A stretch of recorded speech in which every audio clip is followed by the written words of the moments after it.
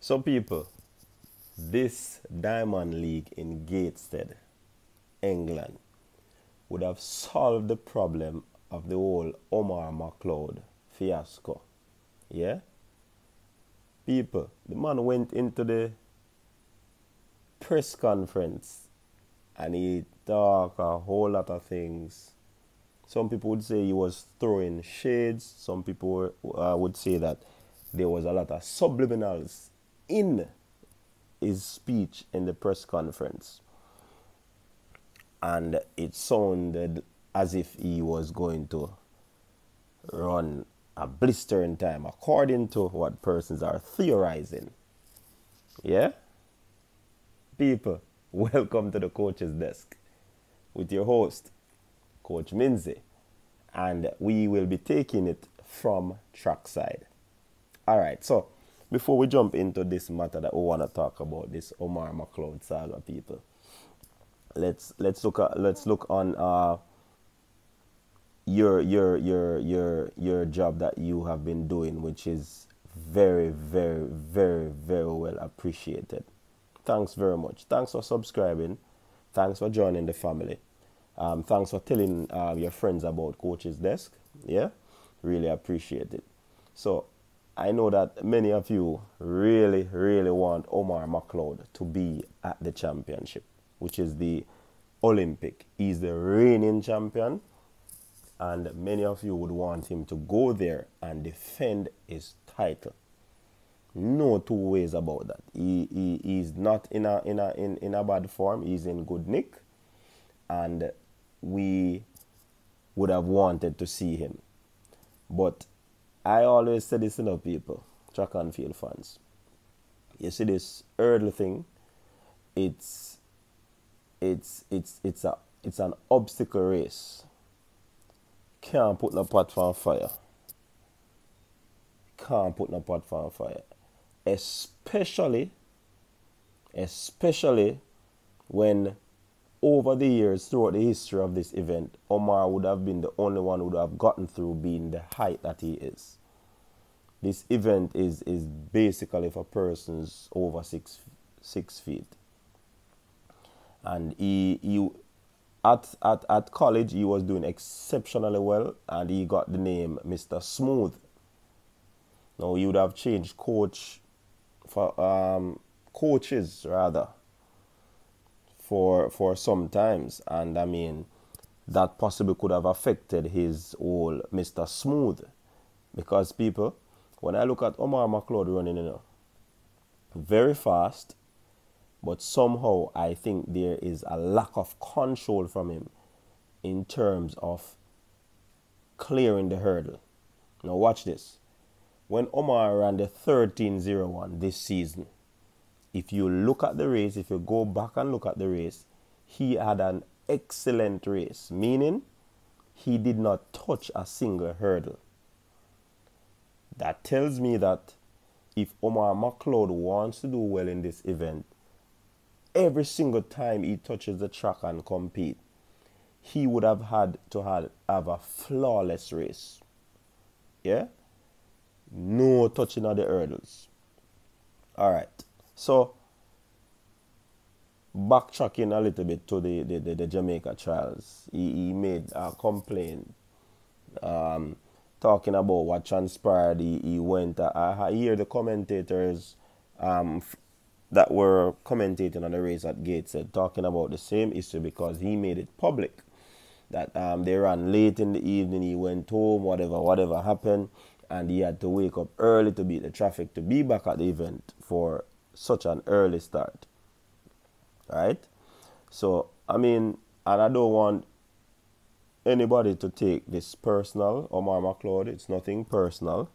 I'm just giving my point of view on this. And fans of Omar McLeod, don't take it personal. This is my opinion on the matter. All right? So, he spoke his mind, which I think it was a fair assessment. But why didn't Omar McLeod utilize a medical exemption? That's a question I'm asking. Why didn't he approach the organizers in the morning to have some sort of exemption. He's the reigning Olympic champion, and I do believe that they possibly would have done something for him. Yeah? He went into the race. All the athletes were faced with the same issues, same situation. It's not like it was an Omar McLeod alone situation. No. So, he went into the race. He ran. He clipped a hurdle, and that would have allowed him to finish down the track. 8th place. Yeah? All the top three persons who passed the line were actually running the qualifying time. So all three of them ran 13:1, right? So it would be very difficult for the organizers to remove one of these persons just for the sake of the reigning champion to get a look in. No, I don't think it would have been fair. Yeah? These gentlemen would have been preparing hard. I said it before. This fellow, Damian Thomas, he would have had a torrid time at the Divisional 1 Outdoor Championship, NCAA. And he bounced back. He got things right, and he made it. He came second in that race. Ronald Levy won. And 3rd place, Hanson Parchment. Now, the fact is that Omar had to make a point in this event today at Gateshead. It was like a grudge match, people. Yeah? So, in my estimation, he basically wanted to go out there, run a fast time, and also beat the national champion, which is Ronald Levy. Yeah? So many persons were saying, yes, this is his opportunity.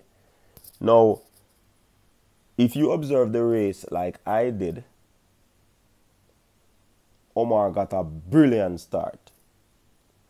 But he was not far away from Ronald Levy.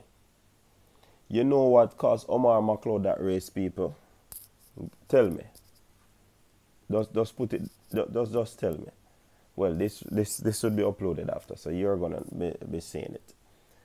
He hit a hurdle, people. That's what cost him the race with Ronald Levy.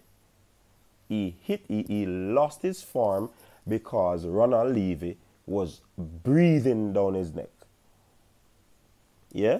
Ronald, and the fact of the matter is, it reminds me of Usain versus Justin Gatlin, when Justin Gatlin was supposed to win that race.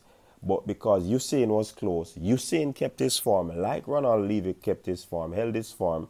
It wasn't perturbed by who was beside him, left or right. He was just concentrating on his lane. Right? Ronald Levy continued hurdling. Omar McLeod clipped the hurdle. I think it was the 9th hurdle. And when he was to go over the 10th hurdle, he jumped rather than hurdle it. So Levy was able, because he held his form, was able to pass him over the last hurdle. Are you going to tell me that Omar will not be making another mistake at the Olympic? Come on, people. If you're watching Omar McLeod for a long time, you would have known that this is not the Mr. Smooth we know about. The closest that I've seen this Mr. Smooth was the 13:01 that he ran. He touched no hurdle whatsoever. Yeah? So, I mean, a lot of people have been hearing saying that justice was served. And it's not even about justice was served. I think Omar McLeod is having issues hurdling. Many might not see it or agree with me, but I'm a keen observer when it comes on to track and field, when it comes on to detail. And I'm certain if Omar is fair to himself and he watches those races, he would realize that he's having some trouble. Yeah? And I mean, next year's World Championship, he needs to fix that. Because of his height, he has no room, no space for mistake because of his height. I want to hear you comment down below in the comment section, people. I want to hear what you have to say. Yeah?